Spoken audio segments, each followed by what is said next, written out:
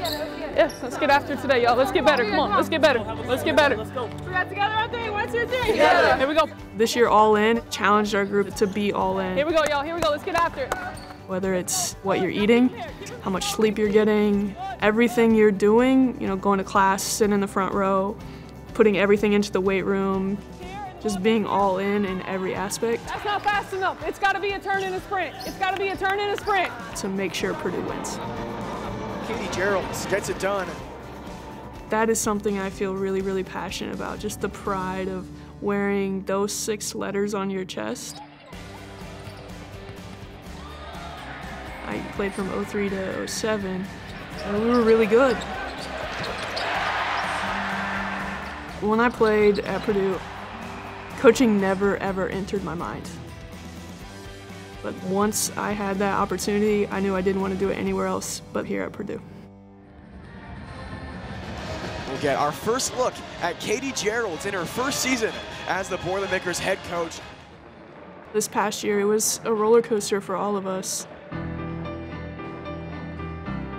For them to really start to buy into me almost immediately, trust me from the beginning, that I was going to ask them to run through a lot of brick walls, but I was going to run through that same brick wall with them. Not before them, not after them, but right there beside them.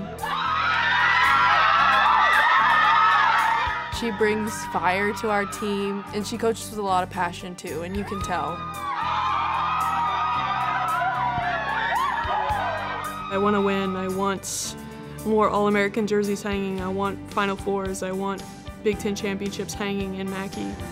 But the thing I want most in 20 years is I want to make sure that all the young women that play for us have a Purdue degree in hand. And I hope to God that they're calling me, inviting me to their wedding.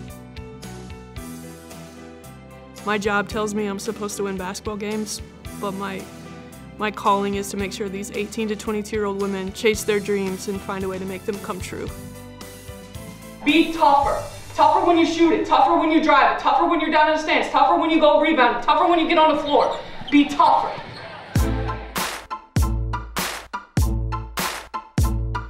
Just really, really fascinated by some really cool shoes. She strives in being swaggy, I want to say. She wants to be the best dressed, for sure. When I meet someone for the first time, I'm drawn to their eyes. I think the next thing that happens is I go right to their shoes and try to check out their kick game. Most often because, do they have a pair that I don't have? Do I need that pair? And if it has any kind of gold on it, I'm trying to figure out where it is, how they got it, and where can I find it. They'll be color coordinated. My blacks are here, my Jordan 1s, and probably move on from 1s to the 4, to the 9, to the 11, as I just keep growing my collection. The way you look helps your play too, but the fact to see your coach over there on the sideline with the freshest Jordans, you wanna put that on too.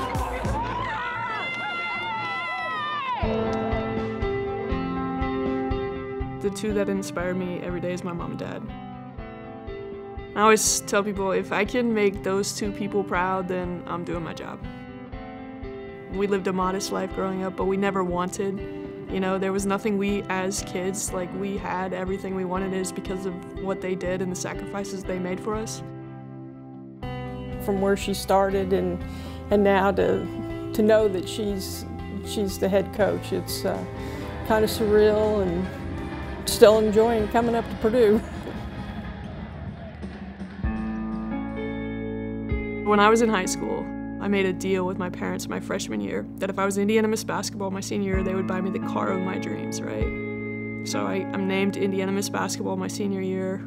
A week later, I go out in the garage and there's a 2002 yellow Ford Mustang convertible.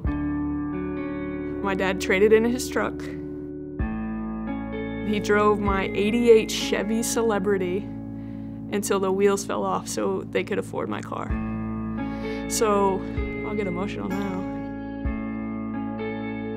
This is a pretty cool thing. I told him to find the truck he wanted. I met him at the dealership. Just couldn't be red. That was the deal, right? It just can't be red. Sign a check. He's got a brand new truck.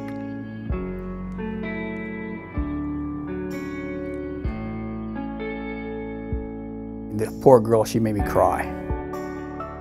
I've been driving the heck out of it. I've already got 1,100 miles on it. I told her it was a birthday present, Christmas present for the rest of my life. It meant everything. Who those two people are to me, the sacrifices they made for all of us growing up. He told me it was just a return on all his investments, but fair enough. I wouldn't have traded that moment for anything in the world.